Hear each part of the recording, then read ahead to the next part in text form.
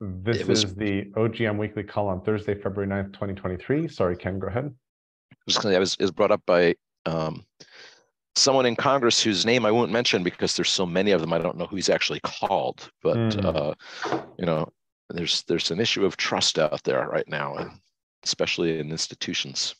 There is this issue of trust, and what you just said, it's a big issue, good for lots of conversations. Reminded me that of my favorite Peanuts cartoon, which has Lucy gets her test in grade school, and it says, explain World War II, and then it says, use both sides of the page if necessary. And I think there's even, I think I found the cartoon once. Oops, got to spell properly. How is everybody? Real well. Oh, by the way, I don't know if there's a beta that I happen to be part of for the new Brain web client. Yes. Which is stunning in what they've achieved. Can you give your first opinions? Yes. So the problem was that the Brain desktop client was exceptional for those who found it resonated with their own ways of thinking and connecting. The web client was not. It just never kept up. And they were able to rebuild a few years ago the desktop client from scratch. And they have done the same thing with the web client in still like early beta. But it's a similar experience and yet also new. So in the sense that the thing that I'm most excited about, and you might be as well, is that anyone who has never used the Brain would now be able to use it much more like a regular website. It has kind of a pseudo Wikipedia feel to it in the sense that it has your parent thoughts, if any of you understand how the Brain works. Parent thoughts are all now in a column down the side, like a standard navigation of classic old school websites. And then you scroll down through the content area, and then at the bottom, there's all the child thoughts. And they're all full text instead of the little snippet. And it's just, it just felt natural right away in a different sort of way. And I'm excited about it because I've been trying to think about how I was going to build a website with the content that I've been producing in my frameworks. And I realized, oh, I can just pull a Jerry and share my Brain, and it's going to be a site. It's a site. That's just how it works. And it's not pixel by pixel, but it's content and navigation, which for me, that's great. You just muted yourself by accident, Scott. Yeah. Or maybe not by accident. No, that's it. Thank you for that. Mark, any thoughts? And then a question for Mark. I could do a screen share of the beta. Do you think it's okay? Many Marks here. Oh, sorry, Mark Trexler. I don't know if that would be okay. I don't know if that would be okay either. I would second that with Mark. Just a couple of additional thoughts on the beta. What the point is exactly true, that hopefully this gives new users a totally different experience than they've been able to get before, and that's what many of us have been pushing the Brain for years. Now, obviously, a lot of people are immediately saying, well, let's now make the web client replicate the desktop, which really shouldn't be the goal. So hopefully they don't end up going in that direction. But now they've got one-way links, which is a hugely powerful tool in the desktop. That's now implemented in the web client. So it allows us to structure conversations in ways that we never could before in terms of directing people to information. And the Plex isn't gone, just to be clear. I mean, you can choose to see the Plex or not in terms of the blue squiggles. You don't have to go just into the Roam-like website interface. you can choose, which is a good thing. I will note, just in terms of the idea of extracting content from a brain into a website, Pete and I developed that technology about a year ago, so we can actually extract content directly from a brain into an actual website. So if that's of interest, I'm happy to share that information with you. I will note that just one quick comment about that. Thank you, Mark. Jerry, your brain tends to be thoughts and links and not as much content. Right. I was very excited about this because mine is kind of half and half. And now I'm working more and more on the content side. And so that to me is, it fits really well with that. I don't know how well it will fit with your brain, but it won't get in the way because the Plex is still there. I think it still works. Okay, enough about that. That's okay, Scott. Thank you for raising the issue, and I'll just clarify a couple things for anybody who's not that close to using the brain in any way. Maybe 2 points to make. One is that, funny enough, the brain has always had a sort of an uptake problem where people look at it and they go, "Ooh, that's really cool," and then very few people sort of stick on the up ramp, and a lot of people just don't wind up making a habit of it.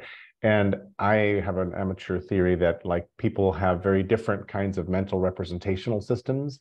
And I don't know what the canonical set of these is, but I know that mine falls into, ooh, that display makes my brain go, oh, that's how I think. That's how I envision things happening. And in fact, once I started using it, I would get into a conversation with somebody, not be near my laptop. And as they were talking, I'd be like, oh, that's not in my brain yet. And I would picture in my mind's eye, an expression I've always really liked, my mind's eye. I would picture in my mind's eye where it was going to go. And then I would make a little note to myself. And when I sat back down, I would harvest that or curate it into the brain, et cetera, et cetera. So for me, the display was always like Bing. And I understood why other people would be like, ooh, looks like a ball of spaghetti. I'm not sure what's going on here.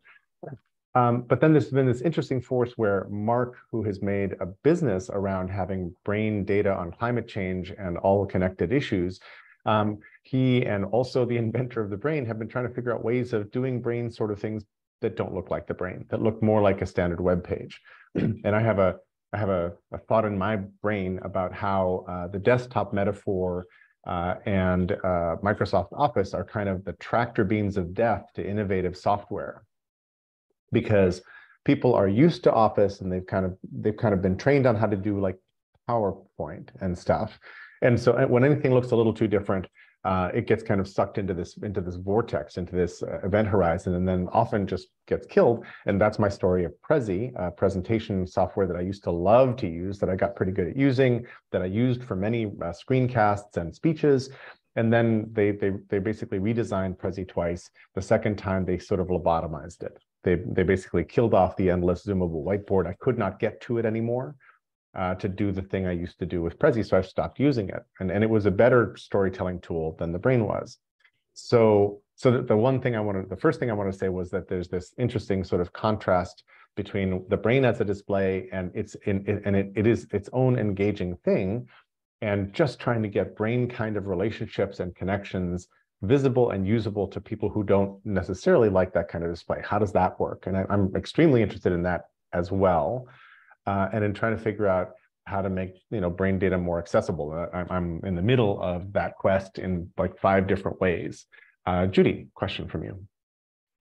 Well, I was just going to pose as a thought concept how we might discuss the difference between tracking and mining in one direction, going for depth, and connectivity, which is what the brain more does, which triggers thoughts, but doesn't necessarily give you the dive. You get to choose which of 17 connecting thoughts might be worthy of additional breadth of information. And it seems to me we're dealing with 2 different types of knowledge capture and human behavior. And I love that we're developing the complement of doing the dive that's probably more user-friendly in some ways, because if you're not the person who hops from idea to idea, the brain would be difficult or at least a little challenging. I love the brain because that's how I think. But I think that doing this in a bimodal, and perhaps there'll be other modes as well as we evolve, is really an important concept, and thinking about how we might make clear those patterns of behavior for people who want to explore, sort of help define that would be a good idea maybe. Thanks, Judy. I track most of what you're saying, but I use one of the things I love about the brain is that it's not just an ontology of events and facts and things or a taxonomy. It's in fact kind of a blackboard that has a very, very simple organizational scheme that I appropriate in lots of different ways. So I go breadth and depth in the brain all the time. And sometimes I will just, and depth is metaphorically up, down kind of, is in fact sort of depth, but not really. But I can do detail. I can get pretty grainy in terms of what depth is. This morning, Leif Edvinsson sent me a link about Donna Zahar and her books about quantum management and higher, and I went down a brief rabbit hole, sort of following some of that. And I went back to a video I had seen before about Dan Ren Heyi, which is Higher's management theory. I was just trying to understand it better. And that was like detail, that was depth. Yeah, you're right. There's depth there too, but you have to know how to mine it. And I think putting it in the framework of alternate ways to mine it is great. Exactly. And the brain doesn't let you hide the detail when you want to hide the detail. When you just want to tell a story and follow a red thread through the brain, everything else that's related shows up and interrupts the audience, whoever you're trying to tell this to, and makes it more confusing.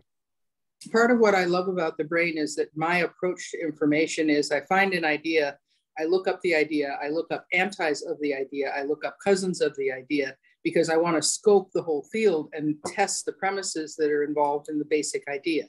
And that's just how I think. And it's what I do when I'm online. So if I pick something, I'm not on there for 5 minutes, I'm on for 20 or 30 because I'm exploring all these other rabbit holes around it. So I think just contemplating the different ways that people acquire information and what the purpose of how they're acquiring it is behind that also. So I think this is great. This is exciting. Which is its own large topic and super interesting topic. Just the whole idea of how do we discover things? How do we note take? How do we connect? How do we share? Every one of those is a great layer to this question. And germane to today's topic about how we choose what we discuss, that could be a map that would take us a long distance into the future. Indeed it is. Let's go Stuart, Scott, Doug. Yeah, so quickly, as a person who is not a technologist, I was listening to this conversation with a different set of eyes. Jerry, you used the phrase before, mind's eye. I love the phrase heart's ear. Heart's ear. Beautiful, beautiful phrase. Anyway, one of the things that Scott said early on was, has anybody used the brain or something like that? And immediately my mind went to, oh yeah, I used my brain back in '83. That being said, from there, I went to, one of the things I've been saying of late is that in the world today, we seem to have an epidemic of stupidity. We really have an epidemic of stupidity. And I thought that might be an interesting question for us to talk about today, or an interesting topic for discussion. I'm not sure where it would go. It might be fun to even talk about the instances of stupidity that we observe as we look around at the world. Mm-hmm. Stuart, thank you. I'll put that in the chat, and we'll come back to it when we've tapped a little bit more in this first topic. Thank you. Thanks. Scott? So topic idea, I'll expand upon it a little bit. Idea of a phrase I ran across from James Clear in the Atomic Habits book, reduce the scope, but stick to the schedule. And I found that very helpful in my own personal stuff. For example, instead of trying to exercise for an hour or 30 minutes, you do a minute, but you do it every time, so that you actually reduce the scope, but you stick to the schedule. And so you build the habit that way. And what I realized was that was something that I was thinking about in a bigger sense. The idea of scope creep as a form of hiding. So I'm not gonna, I need to figure out a website designer before I can publish my framework, which I haven't written yet. But I'm going to use the idea in my head that, oh, you know what? The reason I haven't published that is because I haven't found the right web design program. Well, no, actually, I haven't actually created the thing. I have, but that's for the point of reference. And what I hear a lot of times in our own open-minded, very curious, wonderful group, what we'll do is we'll say, oh, well, I'm interested in this thing and I'd like to do X. Oh, well, have you thought about, well, what about, and then suddenly now, instead of talking about the rain in California, we're talking about solving the global weather and food and political climate problems that we have along with everything else. And it feels like, okay, well, we didn't, but did we affect any of those, even if we changed an opinion? And so that's my topic suggestion, is this idea of, for those of us who are wanting to be action-oriented, either in a grand scale or a small scale, does this idea of reducing the scope but sticking to the schedule make sense? Scott, thank you. I am very attracted to your other sentence of scope creep as a form of hiding, which I can empathize with way too much.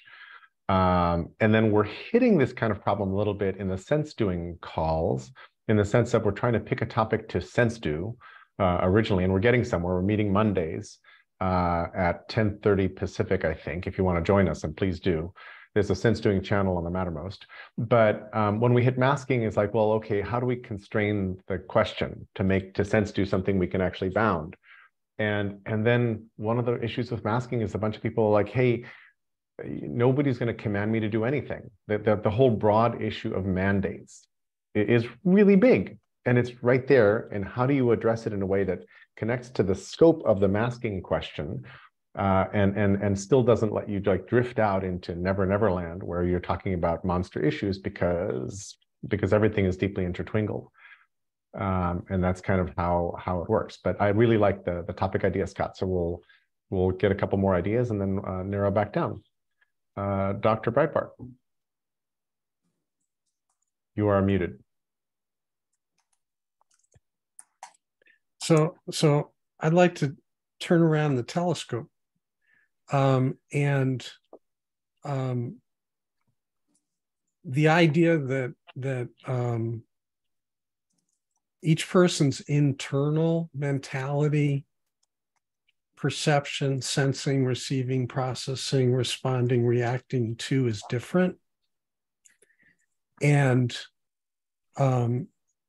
might it be really interesting to explore how to surface and make explicit that domain? So in working together,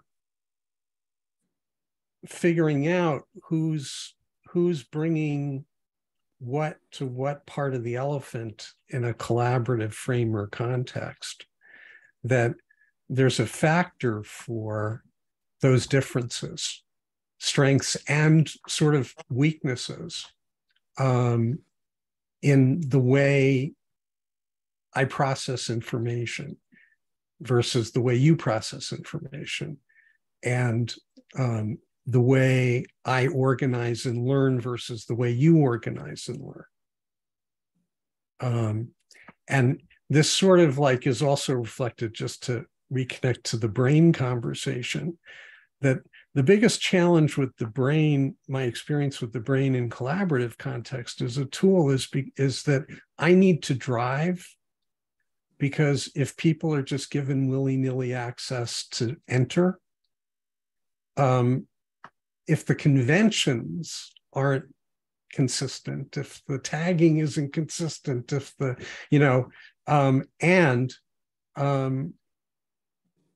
there's no way of surfacing and having a conversation about my experience, having a conversation with the uninitiated about that, because the patience factor drives them out. Like, forget about it. I don't want to learn how this thing operates. So I just wanted to add that to the brain mix. Thanks, Doug. And I think anybody on the call who in the pandemic was invited into a Miro board or a mural board to collaborate on whatever has tasted the thing you just described, sometimes a little too viscerally. Mr. Nelson. Yeah, I'm glad I was able to join today. Thanks for being at the start of the call. I love that you're here. Yeah, well, it does happen sometimes on Thursday. But I wanted to pick up on what Scott was saying about focus and scoping, and maybe scope it even further. In my experience in the policy world, so often being in the right place with the right idea is so important. And sometimes it really helps to focus if you can determine where is the pressure point, where is the decision that's going to be made in the next few months that you can impact. And it can be a corporate decision about a product, it can be a policy decision, it can be a procurement decision. But I've spent a lot of my life kind of following 17 different threads. And then every so often I'm ready to just jump on something and just put 110% for a month or two, gather the right team, generate the publicity needed, and change the world. You can really do that if you have the right people at the right time and the right pressure point. And so that would be my challenge to the group is, how can you find that and how can you be ready? I mean, it's this weird balance. You have to be like you, following almost everything, but at the same time, knowing when to play, when to mobilize and how to get the resources to do that. So just a thought, and hope it's useful. Thanks, Mike. Is there a bridge that connects the scoping as hiding question to the epidemic of stupidity? Can we bring those together, or are those really substantially different topics? Because I like them. I like them both. I love the epidemic of stupidity, but the only bridge I see is that finding the right pressure point means finding the people who aren't stupid, and that's the challenge. When I heard epidemic of stupidity, I had to think of yesterday's House Government Oversight hearing about Twitter. If you haven't read the Washington Post article and the New York Times article about this hearing, you need to. It was over the top. Either the Republicans have jumped the shark, or I fear they've actually gone beyond the event horizon. They are now in a black hole of stupidity, and there is no escaping. I mean, it was absolutely astonishing. There was no logic. They would say 3 sentences and contradict themselves 3 times. It was astonishing. So much to say about what's going on in Congress right now. Ken, then Rick, then Mark Carranza. So the phrase epidemic of stupidity has a nice, ring to it, but I actually, there's 2 things. 1, who's we? And 2, the stupidity seems to me to be much more collective stupidity than individual stupidity. Umberto Maturana says we should recognize all humans, even the least intelligent among us, are geniuses in the sense that we live in the coherences of language. We can coordinate our coordinations. And collectively, we seem to have many structures that do not bring forth the level of intelligence, so the people that make that up. So I just wonder if we can set the cuteness of epidemic of stupidity aside as a label and dig underneath and say, what does that really mean? Are we led by stupid people? Do intelligent people who come together fall into some kind of trap where they're unable to make intelligent decisions together, which we see often, but not always? So it seems to me that it obscures a lot of stuff. And if we're going to talk about that, I think we need to tease that apart and really figure out what are we talking about when we say that. I'm going to agree with you and maybe reframe what you just said in that I think the label is cute and enticing in exactly the way you described. And I believe you have opened the conversation on the topic, right, in what you were saying. Because yes, and let's dive there when we come back into the topic. Rick, then Mark. Yeah, just to echo what Ken was saying, I was having the same reaction, actually. I mean, it's cute. It's really just dealing with a symptom. It's not dealing with some of the deep root causes. So I would suggest reframing it in a way that expands it out and looks at it from more of a lifelong intergenerational learning process that we have yet to develop to co-create and co-design an equitable, regenerative, and sustainable future. Basically, we just don't have the educational systems, the formal ones, the academic, religious, et cetera, which have been woefully inadequate to be able to prepare us to deal with our wicked problems in the 21st century. So I think we have to elevate the conversation to the issue of learning, lifelong learning. Thanks, Rick. Mark C. Yeah, I'm not sure that we're pausing in between speaking in this round. We are not using the pause protocol, and we could. Yeah, but I wanted to echo exactly what Ken and I think it was Rick just said, and I posted that stupidity as a phrase might itself be a stupid trap, an attraction point to our own stupidity, to actually think that other people are stupid and not us. That's really stupid. I wanted to kind of tie them together with the notion of what I'm going through recently is something called dysregulation. I can be dysregulated individually, going through a situation where the death of a friend triggered something, trauma in my life for the death of my mother. I didn't realize I was going nuts, dysregulated, not, dangerously so, but just acting really, really weird, not sleeping. But there can be dysregulation mutually. How the Republicans and Democrats can't talk to each other because there's kind of a mutual dysregulation. There's not a way of making sure that we come to an equilibrium together. And that's not stupidity.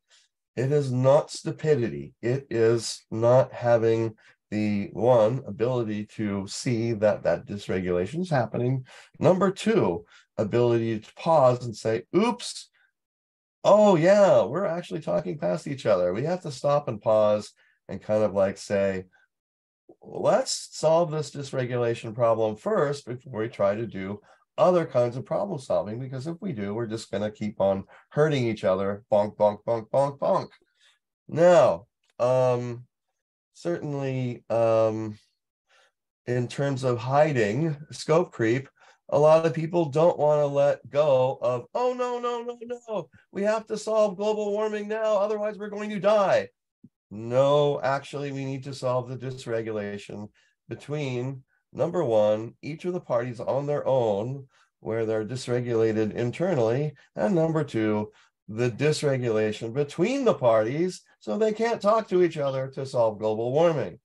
That is doing scope creep as hiding, or hiding the actual problem, which is the parties can't talk to each other because, oh my God, we have to solve global warming before we die. Now, I hope that was clear, concise, short. Thank you. Thank you, Mark. I'm going to pause for a moment. I'll bring us back in.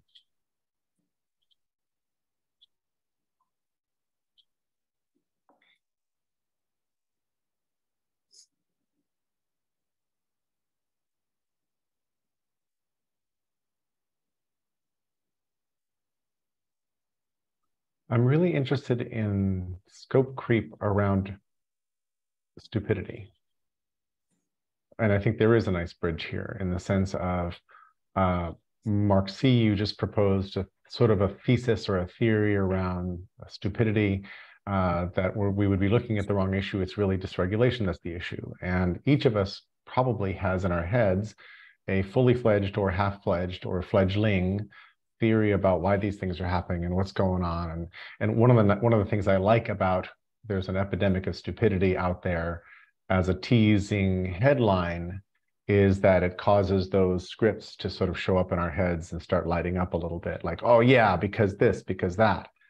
And I'd be very interested in hearing from whoever feels they've got a narrative like that, why or what, how that might work. So what I'd like to do is go into a little bit of silence and then ask whoever has a thesis, and it doesn't have to be like a white paper with footnotes, just I think this plus this plus this equals something we could call the epidemic of stupidity. And maybe if you have it, like, and this is my thesis of the root cause, like Mark was just pointing to emotional dysregulation. And Mark, I don't think you were necessarily saying that is the root cause, but that if we don't fix that, we can't fix the other sorts of things. So let me go quiet, and I have a thesis of my own, but I will not go first. So I will wait for whoever wants to step in, just break the silence and jump in with a thought.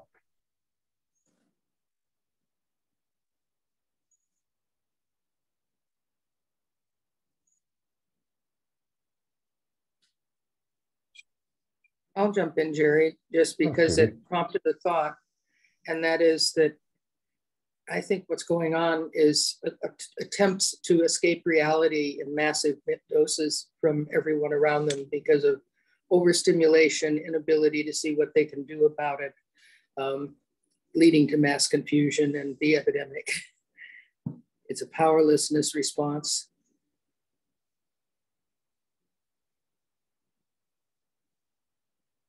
Thank you. Anyone else feel free to build on that or to offer a different theory? Hi, Jerry, and hi, everybody. Thanks for letting me be remote, and yet available or present, at least to the extent that I can. I'm parked now, so I have fewer distractions. An image came to me when we said epidemic of stupidity, and it was kind of like the reverse. It sort of said, what would be the preconditions for insight and presence in a conversation? And how are those preconditions often, if not almost always, missing? And high up on the list of preconditions is safety. So people feeling like, I don't have to, I don't have to do scope creep to squeeze into this conversation. I can say something half-baked and I won't be attacked for it. Maybe somebody will build on it. So there's a couple of ideas there. There's safety, there's goodwill, there's the acceptance, as someone said, I think maybe Ken, everyone has something everyone is a genius in a narrow realm that they don't share with others, which is their own particular experience. And the question is, how do you leverage that? How do you make it available to others? How do you respect it and then include it? Okay, just a couple thoughts. Thank you very much. Mike, you're next, but if you want to just pause a little bit between what everybody says, that'd be great.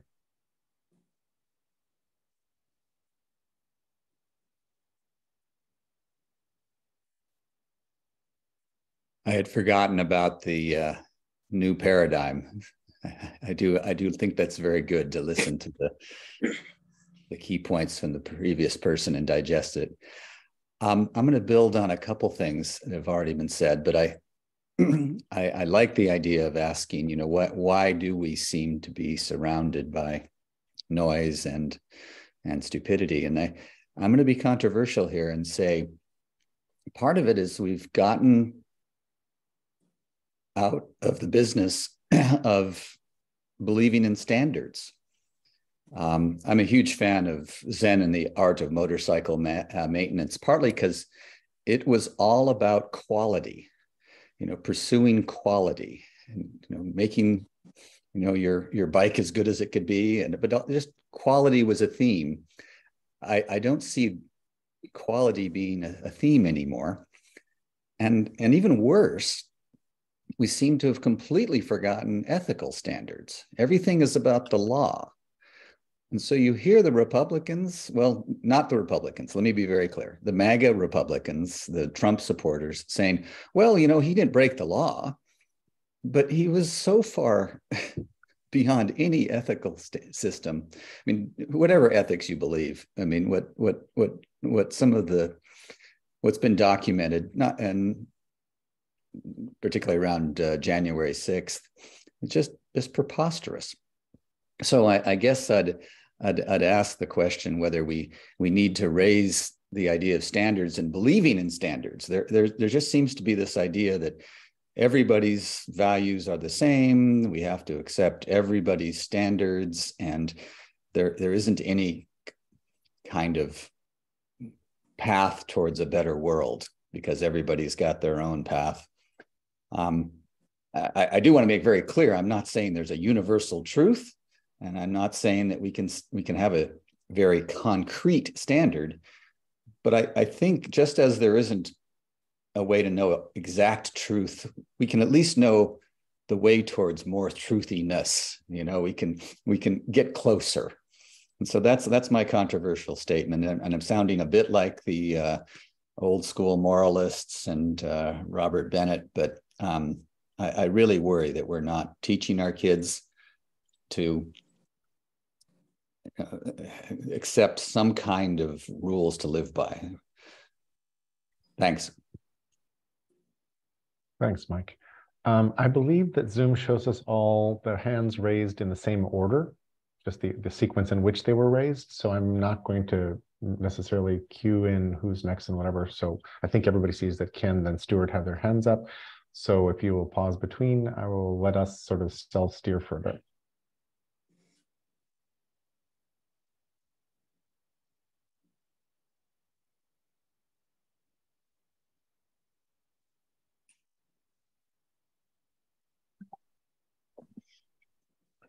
Before I say what I was going to say, I want to mention how pleasing it is to see Mike looking relaxed with his hair a little bit messed up, not in a tie, just sort of like, Mike, I hope you're having a good time down there in Palm Springs. For 4 more hours before I go to rainy Seattle. Okay. So I was having this conversation last night with an old friend of mine. We've been knowing each other since 1970, and we talk every week. And he's on the East Coast. And you know, I said I'm not one of those people who I love bumper stickers and memes, but I usually don't find any that kind of reduce the world down. But this one actually does. This one is like, I don't judge people on their political position or their religious position. I judge them on whether or not they're an asshole. And we're talking about, we have, to Mike's point, not just lost standards, but one of the standards is you don't get, if you're in a position of power, the right to degrade and diminish other people and to marginalize them. You know, that's not a right that's given to you simply by virtue of attaining a position of power, whether it's in a corporation, organization, you know, a government, or whatever it is, family. And this idea of goes back, you know, to the moral of the golden rule of treating people well. And I come back to the dawn of everything and how prior to the Europeans' rise in the world, in the indigenous world, chiefs had no power except the power of persuasion. And often if they were seen as wealthy, they had to give their wealth away or people wouldn't listen to them. So all they had to persuade people was their ability to influence. And to do that, they always had to point to what works for the whole. How do we make sure that the decisions we're making are good for the tribe, that they're going to serve us all? And that was their place of power to stand in. And I think we've got such an individualistic, ego-driven culture that we have forgotten what that's like. And that's robbed us of power, and it's increased the amount of stupidity in the world. Also, there's a huge focus on, you know, who's the smartest guy in the room. Not usually who's the smartest woman in the room, but who's the smartest guy in the room. And we have to defer to them. And when it comes to the level of complexity we're dealing with in the world today, no one sees the whole picture. So we've got to be a lot more humble in saying, you know, what do you think? And 20 plus years ago, I read an interview with Michael Eisner, who was a CEO of Disney at the time. He said, you know, we used to believe that the best ideas are only going to come from the creative department. Now we know the janitor could have an idea that would be $1 billion movie. So we encourage every single person, no matter who they are, if they work at Disney, they have the right to speak up and make suggestions. And that's something that I think we're really missing in many of our collective governance processes, is who gets the right to speak. So simply broadening that out would help a lot in terms of dealing with our collective stupidity. And I think what we're trying here with the let's pause and let what people say sink in is one way to deal with collective stupidity. Just one more point I wanted to make. The idea of education. Yes, our education system has failed us, but you know what? People, for a very long time in our history, we didn't have formal education. We had informal education, apprenticeships and whatnot. And Paulo Freire wrote, you know, A Pedagogy of the Oppressed. There are many, many people in the world who have little access to education, and yet they make wise decisions. And how do they do that? You know, you don't have to have a PhD from Harvard in order to be a smart person. There's a story from the farm workers movement where it looked really bad for them. The farm owners had, you know, outlawed any organizing on site, and so they gathered in church, and Cesar Chavez says, "I don't know what to do. I give up. I've tried everything I can, and we're bested at every turn." There's a long silence, and an old woman in the back of the room who had no formal education. So I have an idea. You know, they can't stop us from worship. Maybe we could set a truck up right outside the gates of the farms, flatbed truck, and put an altar on it, and people could come and they could pay their respects on the altar, and while they're there, they could talk to get organized. And that's how they did it. And so, you know, they can't fault us. That's our right for religious purposes. And that didn't come from, you know, the big CEO. That came from a very humble woman who said, "I have an idea," and they listened to it. So I think a lot more humility. Humility is one of the antidotes to stupidity, if you ask me. Just saying, "I don't know. What do you think? Tell me more about that." I just read Ed Schein's book, Humble Inquiry. Ed Schein passed last week at 92, I think. You can get it online for free. It's a fantastic book. It's short, and it's all about humble inquiry of how can we step back and really see and appreciate other people. Thank you.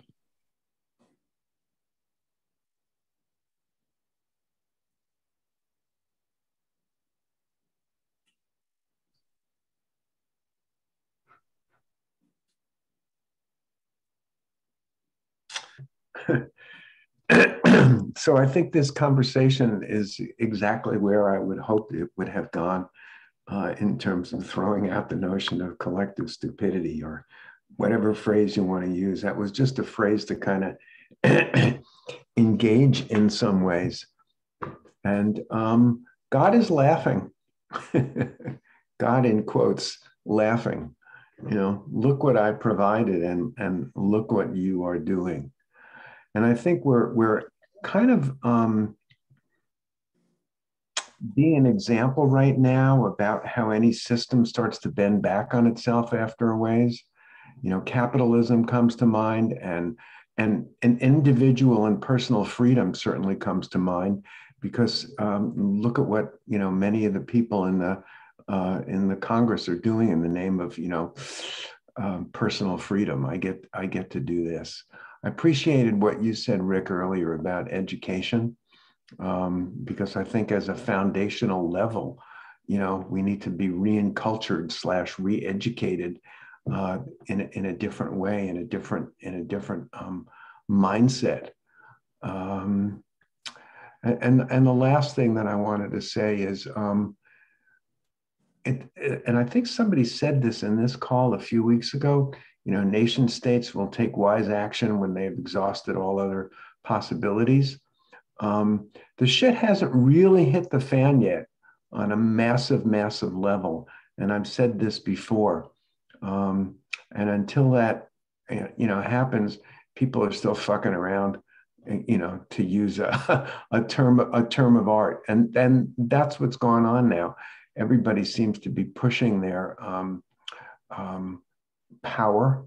I think I read recently that BP has decided that they would forget all their plans about sustainable alternatives, and for the next 10 years, they're going to just pursue fossil fuels again.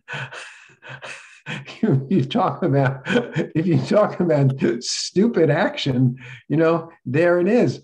But it's operating on a certain value set.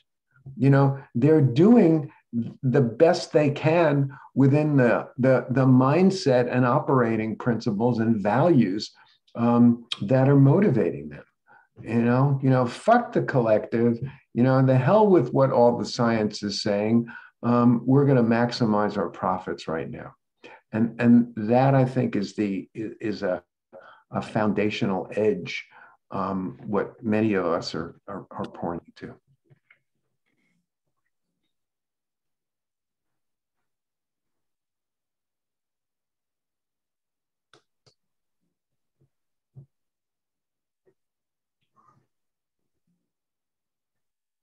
Rick, you will need to unmute yourself, Rick.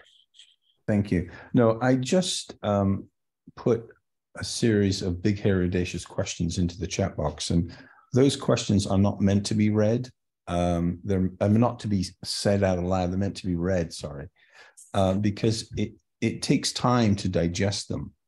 I just reiterated something I asked earlier about how we need to co-evolve lifelong intergenerational learning platforms for different purposes. And, you know, I think the epidemic of stupidity is a great sort of point to make a counterpoint. I don't want to go down that rabbit hole because it's problem focused and it's not really focusing on innovation solutions. And so I don't think we've really taken the time out to zoom out and really think more deeply about how to design systems. I mean, if you just think of the amount of money that's gone into designing artificial intelligence in a very short period of time, if we were to really step back and really to design our human systems in a way that were beginning to address the three questions that I put there, I would posit we would get the greatest minds together and develop governance structures, simple rules, educational processes that would be able to help us avoid repeating history over and over again. So my only hope is that there will be a humanitarian technological synergy and revolution where the best of both sides can get us out of this morass. So if you want to read I'm not going to read the questions out. You can read them in your own time, but it's food for thought.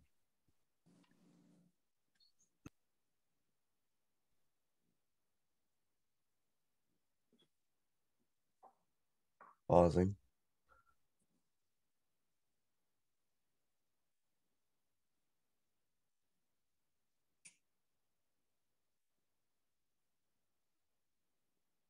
Thank you, Rick. That was beautiful. And I agree. People first, not technology first. And it's really hard. There's a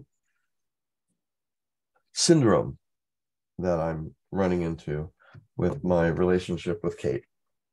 We call it, in our pet language, too much Mark, TMM, where Mark is really dominating the conversation because he's really smart and he thinks he's really smart, and he's not listening to Kate. Recently, I spent a night at 18 Lansing, beautiful new apartment building, penthouse that some friends have rented in Con Hill, downtown San Francisco. And three guys, all in their 30s or 20, and me at 60. And they just had so much energy, and I stayed up all night with them, which was dumb because I didn't sleep the night before. Too much male. And I'm noticing that here on our conversation. Our own stupidity is not having more women on this call. I think we need to look at our own stupidity before we point out other stupidity. And my stupidity first, which is more important than your stupidity. Thank you very much. Anyway, we're coming to the end of the call. Thanks for listening. I was happy to be here. Thanks.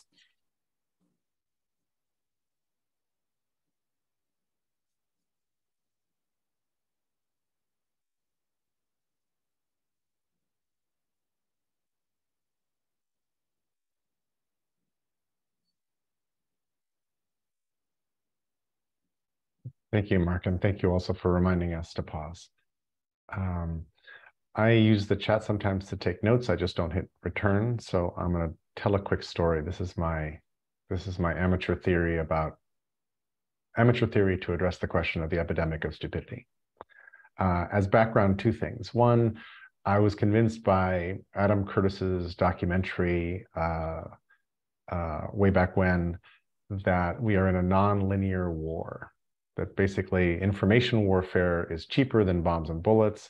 And it turns out that Russia was really good at nonlinear warfare and appears to really suck at warfare on the ground, as we're learning in Ukraine. But I was convinced a while ago by Hypernormalization is the name of the documentary, that we're sort of in this battle. And I also believe that separately, that humans are really smart. Like, people are really smart, and some people who seem really dumb, it turns out when you ask them about baseball or quilting or something they really give a shit about, they have memorized everything. They know their stats. They like, and people who are poor are really smart. Most of us wouldn't last a couple days in a favela or a slum someplace. We would die very, very quickly because there's so many things you have to do just to keep alive and stay alive and be safe in places where there's constant danger. And most of us live in little cocoon, sort of bubble-wrapped lives where there's very little actual danger present, as long as sort of the cash keeps flowing through our system to keep all the barriers up. But for me, like, I think that a lot of the stupidity we see has been around a lot, but it's strategy. To me, I have another piece of amateur thesis is that the story of human history is a fight in the cockpit over the joystick of control over whatever country or entity you happen to live in. And the parties that make it into the cockpit, which are very few because usually we have elites who are fighting over the joystick, they each think they're about to lose. They each think the other side is going to kill them off and knife them in the back. It is a desperate struggle, and the winners in retrospect always thought they were about to lose.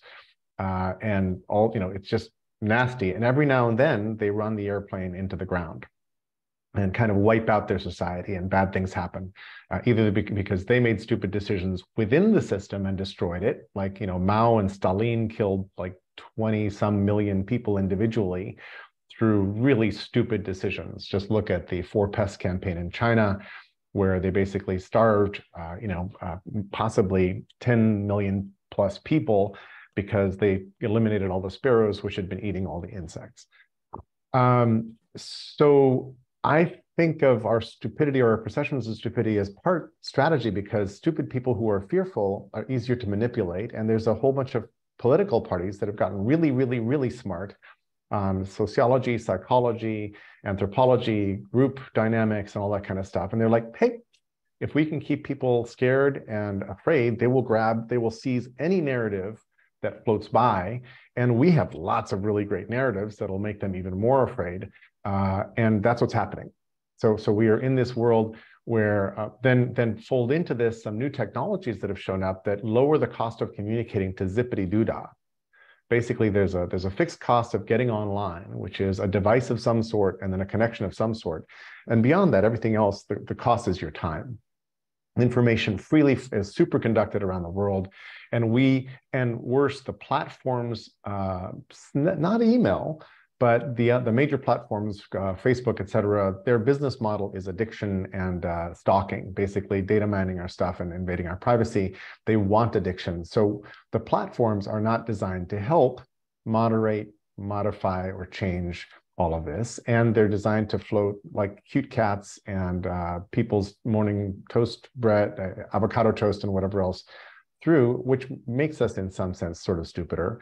And then My whole quest started 35 years ago when I realized I hated the word consumer, because our world has been consumerized. And when we're treated as mere consumers instead of as citizens, we lose that sense of standards and rules and order.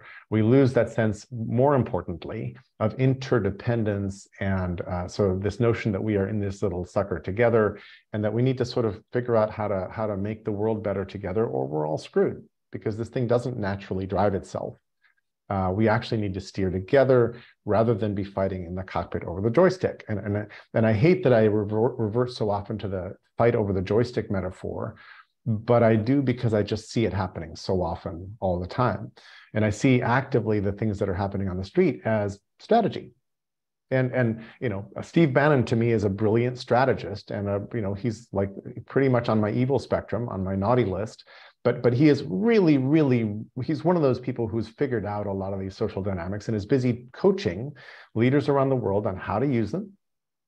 And it's working so well that in country after country, we are evenly split, you know, and a piece of this is, what legislation do you create that'll buy you a victory, even if your stances are unpopular?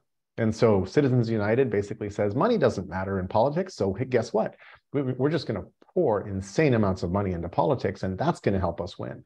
And it does.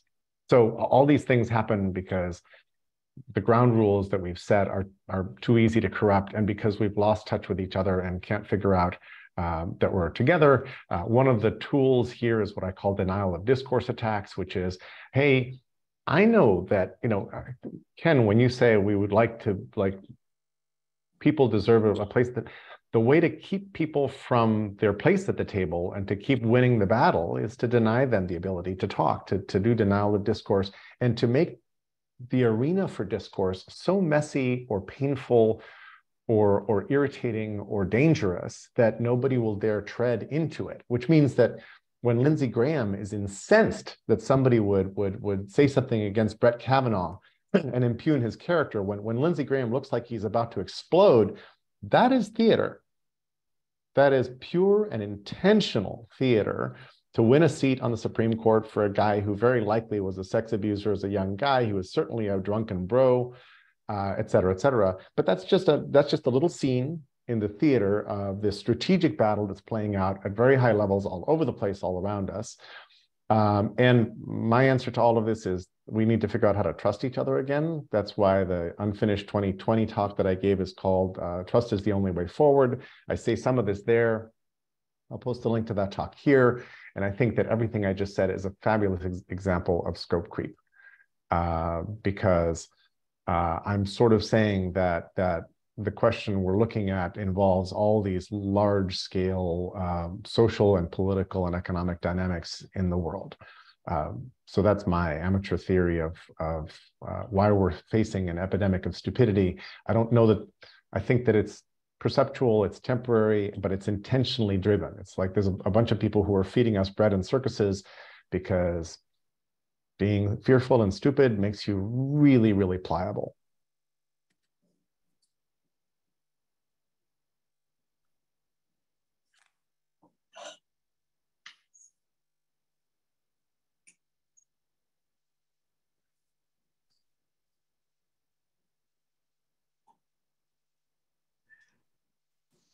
So, Jerry, thank you for that really extraordinary exposition of more factors than I could keep track of as you were speaking, that I think have, you know, value and validity and point us in a direction.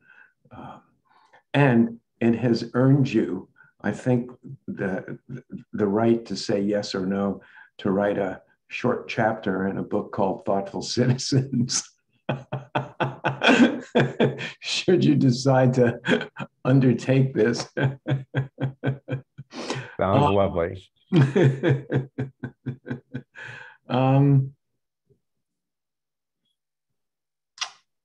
Before you spoke so eloquently, I was going to say the biggest challenge, and I think everything you said points at this. I mean, a classic example, I just heard somebody talking about, you know, Republican strategy. It's to prevent people from voting because of the current electoral college system and the number of Senate seats available, that they're not trying to win general elections. They're just trying to keep power and control by gaming the system, which is what I wanted to say. One of the great things that I took away from a number of talks that I listened to by Schmachtenberger is that there will always be people who game the system, no matter what you do. And this is why kind of legislation is not the answer. No matter what you do, people will game the system. And in some ways, that's what Bannon is doing, right now. He's trying to play within the rules of the existing systems, but his value set in the minds of, so many of us would say, oh, that's, he's operating in a way that doesn't care about human beings. He only cares about power and control. So this is that, in some ways, it's the nub of the challenge we're on. How do you create a system where people act in ways that, quote, we would think are responsible? And to even add another layer of complexity, it may not be a democratic system that actually gets us out of the morass. It may be more of a benevolent, and I've said this before in this call, benevolent authoritarian system that can bring us out of the system. So in the meantime, what do we do? And I can only answer for myself. I'm latched onto a few projects that keep me with some degree of satisfaction. And I just keep working it with no sense of, fruition. But each of us has a piece of the solution. I think that that's a true piece that we need to keep in mind, that each of us has a little piece of the solution. And so we just keep putting one foot in front of another. That's all we can do. And boy, if somebody's got a much better answer to that, I'm all ears. I loved your referencing, Ken, humble inquiry or something like that.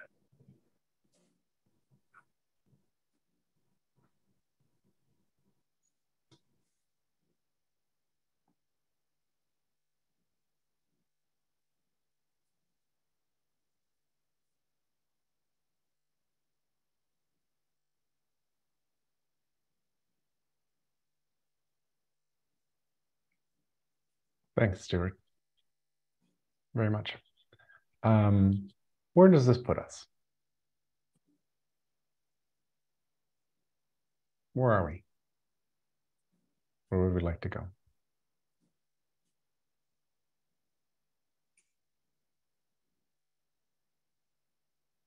I think one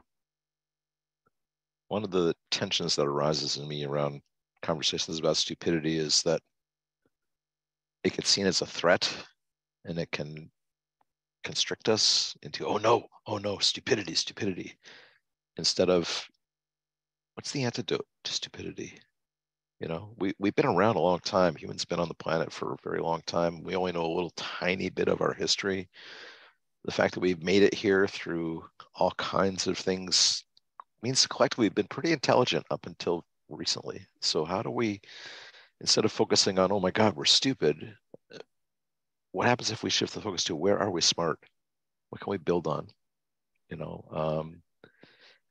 I've had a lot of conversations about doomism, and I've really I have no religion to speak of, but I've really come to believe in the intelligence of evolution. I don't think we got to where we are only to take ourselves out of the picture. It could be we will do that, but I really believe that there is a larger native intelligence available to us if we listen at multiple levels, individual, right down to listening to the cells of our body. Is a good place to start. Listening to the world, listening to people, listening to animals. So it could be. I'm gonna float this as I just thought of this. Maybe the antidote to stupidity is listening long enough and deep enough to find the place where stupidity is not stupid anymore. Because there's something under there that if we could grab onto and illuminate, might wake stupid up in a very powerful way.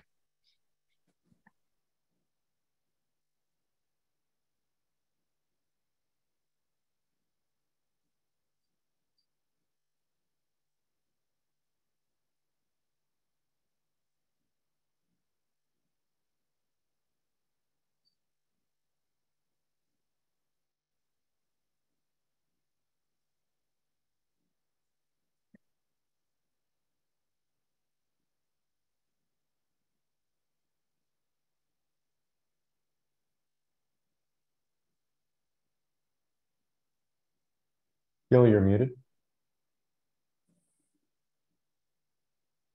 I came in late, so am I correct in intuiting that I start when I'm ready to start? I was very impressed that you picked up on the protocol, given that you weren't here when we were sort of figuring that out. So go for it. Well done. Well played.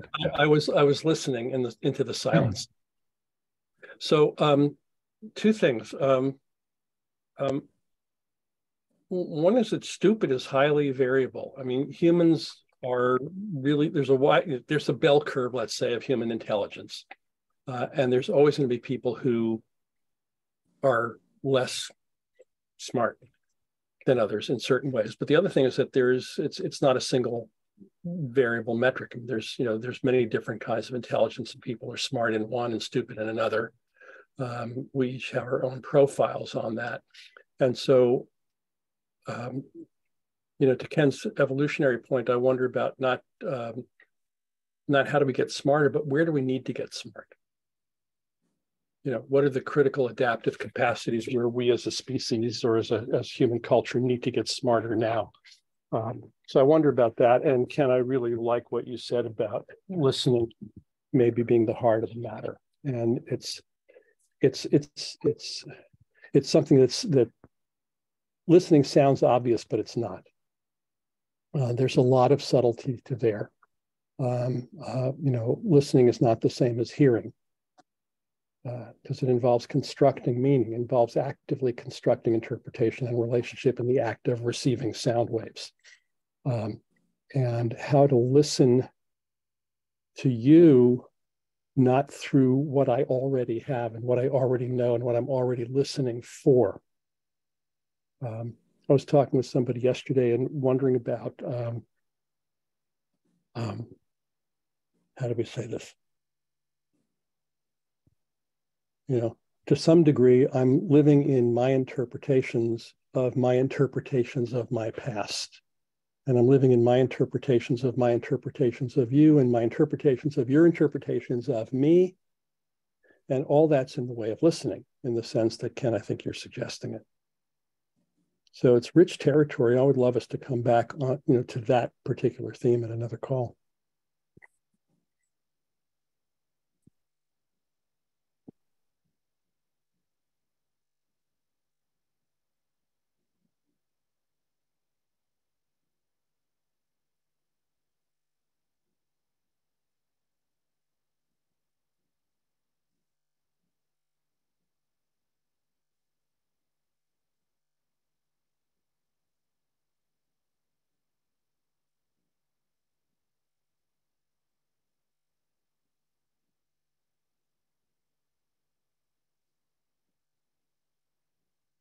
Staying with that thread and doubling down,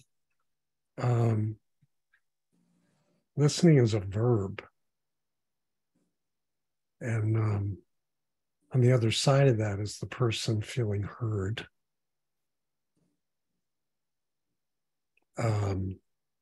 Which is being received.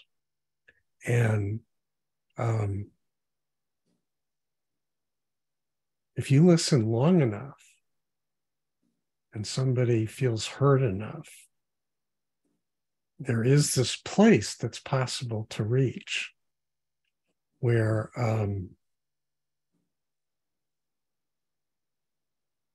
there isn't any stupid left.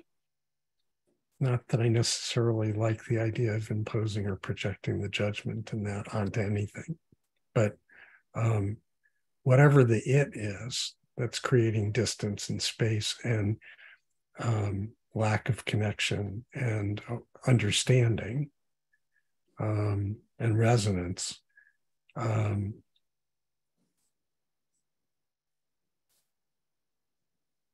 if I'm willing to invest the time, eventually there's a place of an opportunity for connection and for reciprocal and shared understanding, recognition, resonance, respect.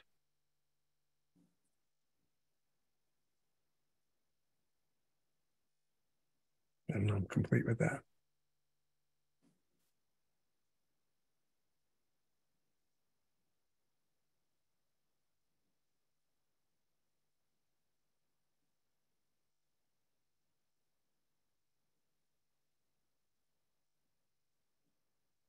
What Ken said about listening, I completely agree with, and pointed to a thought in my brain about we've been in an epidemic of not listening.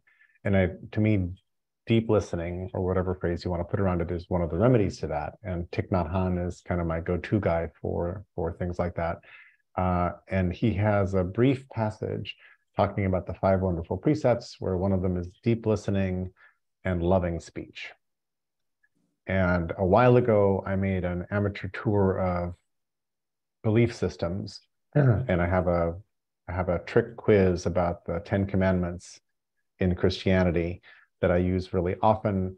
I'll give the TLDR here, which is I ask people, what is the second commandment? And frickin' 1 in 100 people knows what the second commandment is. And they're commandments. There's only 10. They're commandments. They were written on stone tablets. You would think they would be important. You would think they would be memorized or memorizable. Nobody knows the second. The first is, I am your God, your only God. There will be no other gods before me. The second, in most of the 10 Commandment write-ups, because apparently there's a lot of variants, is no graven images. And if you go to any temple or any mosque on the planet, they're obeying number 2. If you go to any church on the planet, they are breaking number 2 every day and twice on Sunday, ironically. And it's like, what's up with that? So I was looking around for good instructions for building a good society, and I landed on deep listening and loving speech. And that's my favorite pair of instructions for running a good society. Because these are on-ramps to being heard. These are on-ramps to building trust.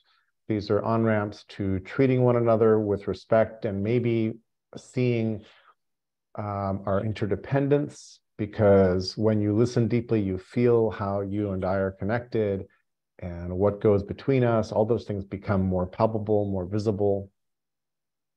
And I think those things are awesome. I think that's like a great way to go. And I'm open to all other suggestions for operating principles. I will point to April took yoga teacher training a couple years ago, and it was actually a really good course. And I basically looked through her notes and started adding things to my brain. And I added the yamas and the niyamas, which are the abstinences and the positive behaviors, which are brilliant instructions for how to live a life and how to be in community. They're really good. Non-grasping, aparigraha, go, go, go. There's a whole bunch of things that are in other faith structures that I like a lot, but I'd be interested in if other people have their own favorite core nugget beliefs like that. With that, I'm complete.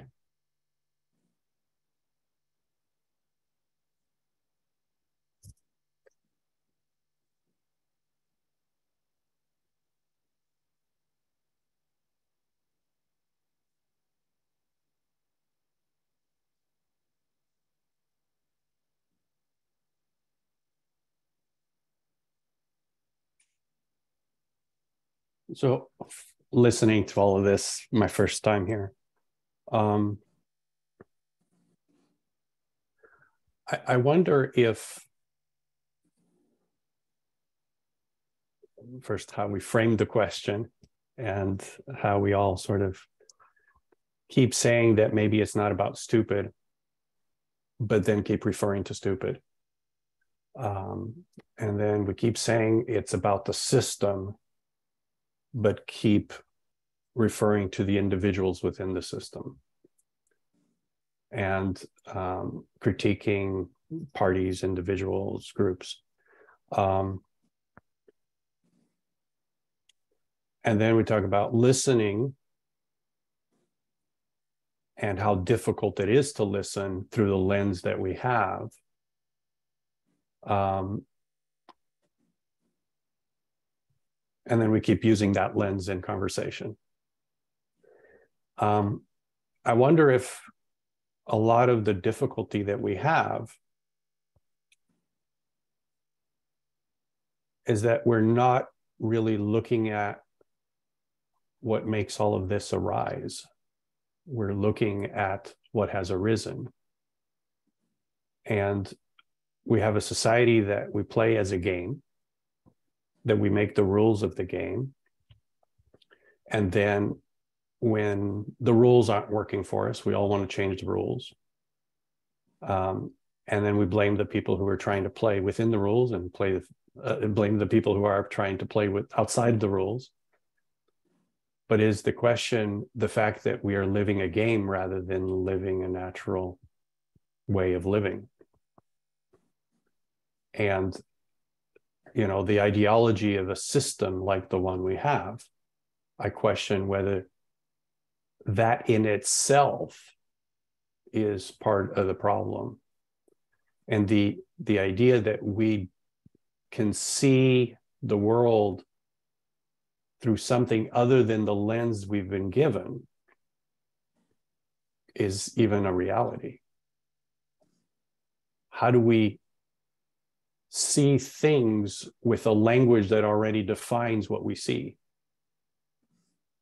How do we see things through a framework of what's right and wrong without the frameworks that preceded us to define what's right and wrong? And so I don't know that we can truly listen without any of that. And I don't think we could look at what's happening in our world without looking at the reality that the system we're all a part of is in itself a game that we've all subscribed to. And that game and the rules we've set up in part define how we see ourselves and each other. Jerry talked about everybody pulling for the joystick.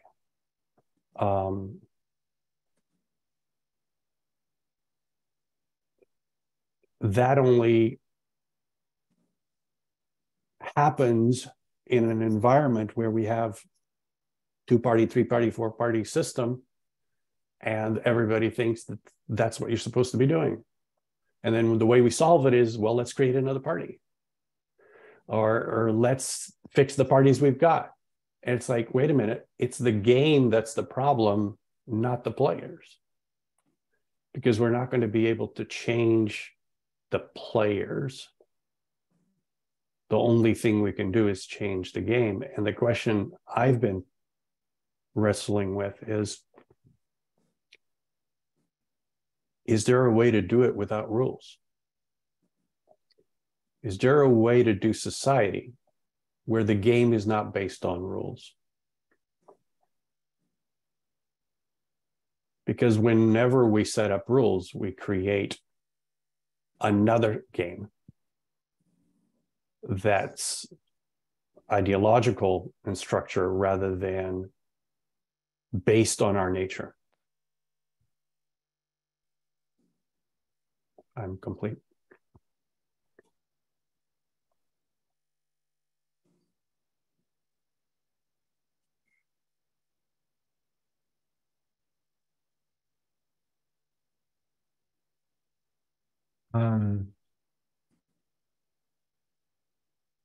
I know only a little bit about anarchism and anarchists.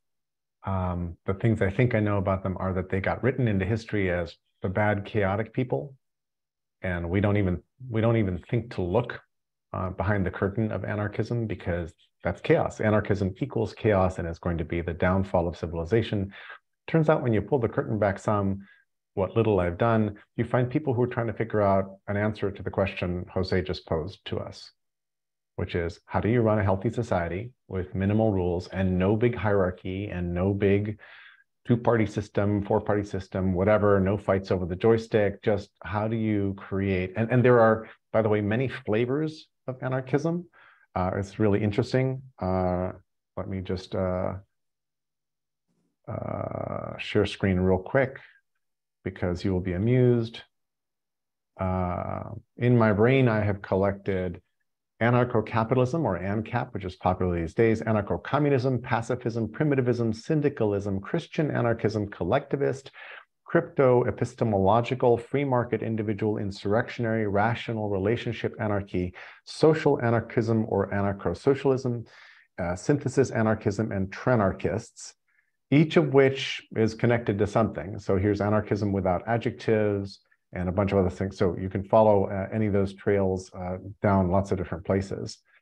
And so I just kind of want to say that there's a bunch of people who've done some really creative, fabulous work that is labeled as anarchism, and that one of the tactics in the arena that I was describing earlier, or in the cockpit, is to demonize the thing that's actually really smart, and make sure that nobody goes and inspects it, because if they actually inspected it with an open mind, they would be like, well, crap, we should do this.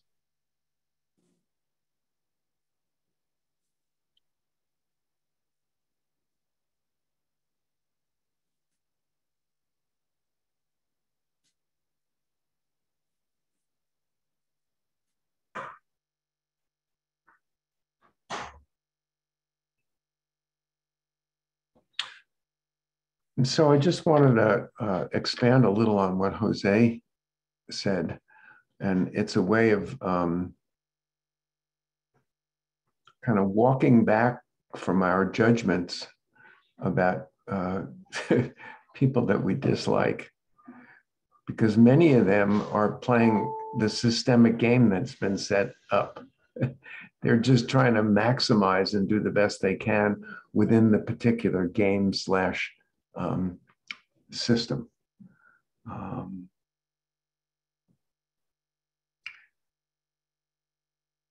People love rules. That's why people flock to organized religion.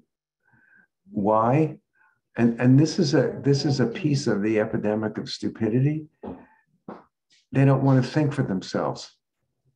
I remember when Obama, in one of his campaigns, what came out of his mouth was, when times are difficult, people turn to organized religion. And he got blasted by it. And all he was saying was that people don't want to think for themselves. You know, so they look for some kind of an authoritarian system that will tell them what they can and cannot do. And where I think we're pointing at, in some ways, is a system of values, or an articulation of values that is inherent in human beingness, inherent in human beingness, in its highest form. Yeah, humans do terrible things, violent things, but there is an aspiration for what we could and might be. And yeah, I mean, history is filled with examples of, you know, utopian societies of various kinds. But the notion of a set of values that people operate under, I think, is much more useful than the notion of legislation of some kind. Because, as I said earlier, people will game the system. But right now we have a lot of people just trying to maximize their winning within a system without regard to the human value.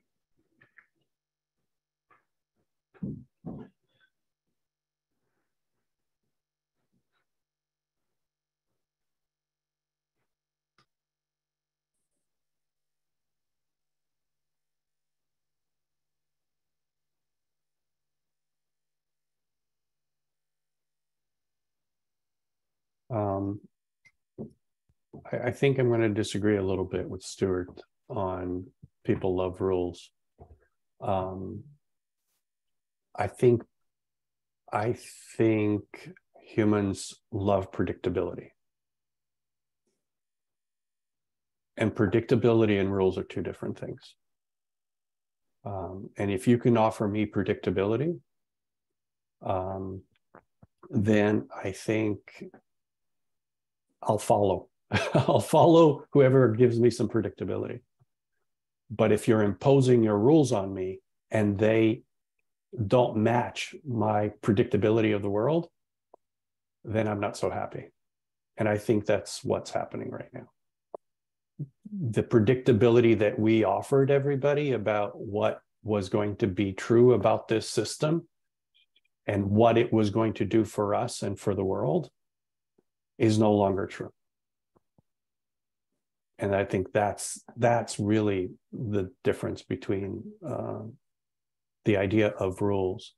And someone said, don't we need rules? And I'm not suggesting that we need another idealistic way of framing not needing rules, and that we build a intellectual framework around it per se, but that we recognize that autonomy is an essential part of our lives, and that whenever somebody tries to put their foot on us, how little or how big, we all try to pull away. And so how do we find ways to use collaboration as a way to do things rather than the imposition of rules on one another? To me, that's a big distinction between those things. Done. And just to jump in for 1 second, and thank you, Jose. What I wanted to say was a beautiful example of collaboration, because as you spoke about rules and predictability, it just language can be inadequate sometimes, and we need the joint brains that we have to get to the place where we want to get. So thank you. Mm-hmm.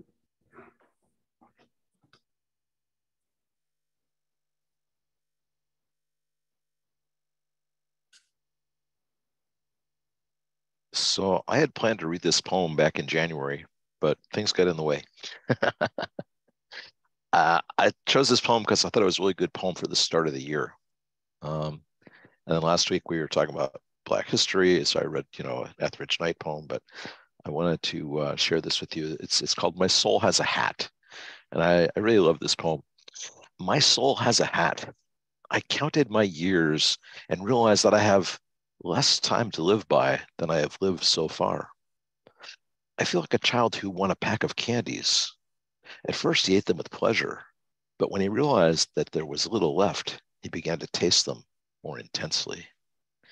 I have no time for endless meetings where the statutes, rules, procedures, and internal regulations are discussed, knowing that nothing will be done. I no longer have the patience to stand absurd people who, despite their chronological age, have not grown up. My time is too short. I want the essence. My spirit is in a hurry. I don't have much candy in the package anymore. I want to live next to humans, very realistic people who know how to laugh at their mistakes, who are not inflated by their own triumphs, and who take responsibility for their actions. In this way, human dignity is defended, and we live in truth and honesty. It is the essentials that make life useful. I want to surround myself with people who know how to touch the hearts of those whom hard strokes of life have learned to grow with sweet touches of the soul. I want to surround myself with people who know how to touch the hearts of those whom hard strokes of life have learned to grow with sweet touches of soul. Yes, I'm in a hurry. I'm in a hurry to live with the intensity that only maturity can give. I do not intend to waste any of the remaining desserts. I'm sure they will be exquisite, much more than those eaten so far. My goal is to reach the end satisfied and at peace with my loved ones and my conscience. We have 2 lives, and the second begins when you realize you have only one. Mário de Andrade, 1893 to 1945, poet, novelist, essay, musicologist, and founder of Brazilian modernism. I gotta run. Nice to see everybody.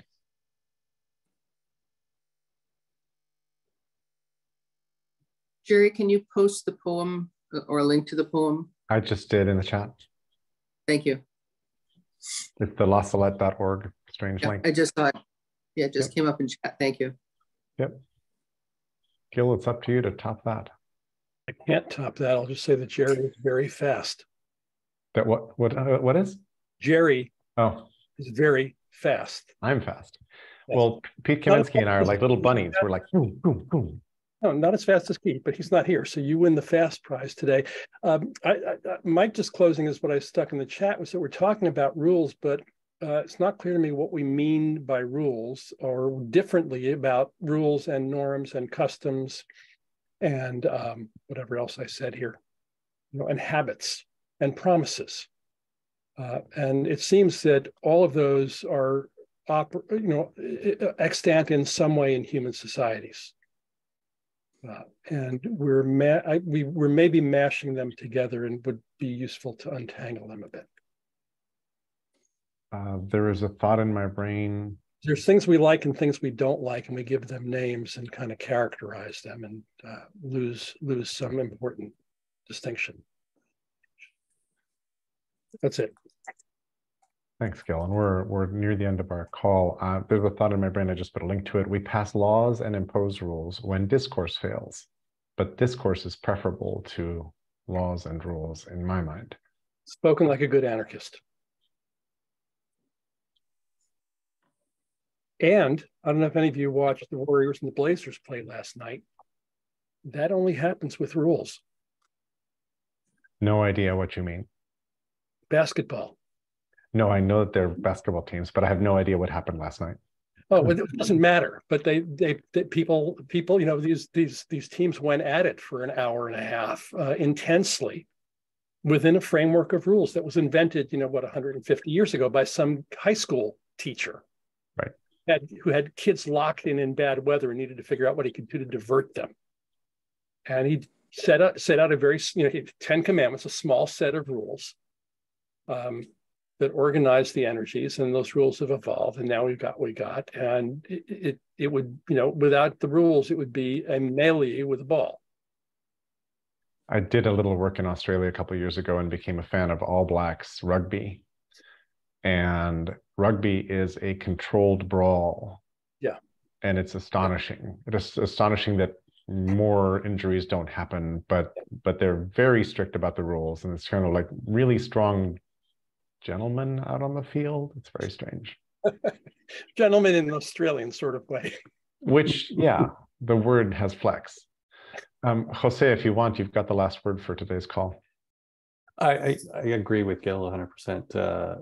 The words that we use and how we frame them has a lot to do with it. I think the idea that we can arrive at common understanding of what the norms are, and that these norms evolve through experience, and they work for us, and we pass them on to the next generation and so forth until they decide it no longer works for them. Then that's one thing. But when we impose a rule that can't be changed, and that, I think that's the issue. It's how do we create rules? It's the process of the creation of rules, the imposition of rules, and the ability of changing rules. There's a big difference between that and norms. Yeah. One of my great sadnesses of the Trump campaign and administration was that he was getting where he was getting by breaking norms that were not actually hard and fast rules or laws. And I hate that.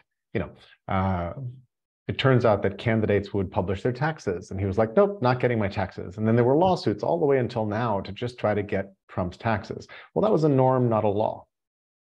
And that was one of 100,000 that he violated. And he shredded open the Overton window of acceptable or at least tolerated behavior by breaking all those norms. And so I really don't like the effect he had, because it seems to say, gosh, we need to pass more laws to force people to do the things that he should have done as a citizen of the country. And the systems, just to pick up on that, Jerry, and the systems, as so many, depend upon, voluntary compliance with, quote, what people see as traditional social norms. And then when you get an actor outside the norm, like Schmachtenberger said, you're always going to have somebody on the edge. So, this is the human challenge that we have, that I think has been with us forever. How do you take care of the people who violate the norms? I mean, in many indigenous systems, when someone violates the norms, the majority sees it as, oh, we have failed as a society because this person has gone outside of the norms. And what do we have to do to bring them back within the culture and the system? How do we need to heal them so that they will operate within the norm, so that we can have the kind of social structure that Jose was pointing to, and that we're all, I think, in some ways aspiring to. Or another way of observing that is that we can be irate about Trump breaking all these norms. And I'm going to guess that a lot of us have done a bunch of our lives breaking norms, maybe even have identities that breaking norms. Mark Carranza, after a pause of your choosing, you will have the last word on this call. I have to run. Thank you all. Thank you. Gil's point exactly. As a former, or hopefully former, junkie from 18 to maybe like 25, I got used to thinking like a criminal. And it's incredibly useful when I want to get what I want, or when I want to get someone else wants. And what can we learn from this breaking of norms? But rather than condemn it, how can we use it to our own advantage for the good? Thank you.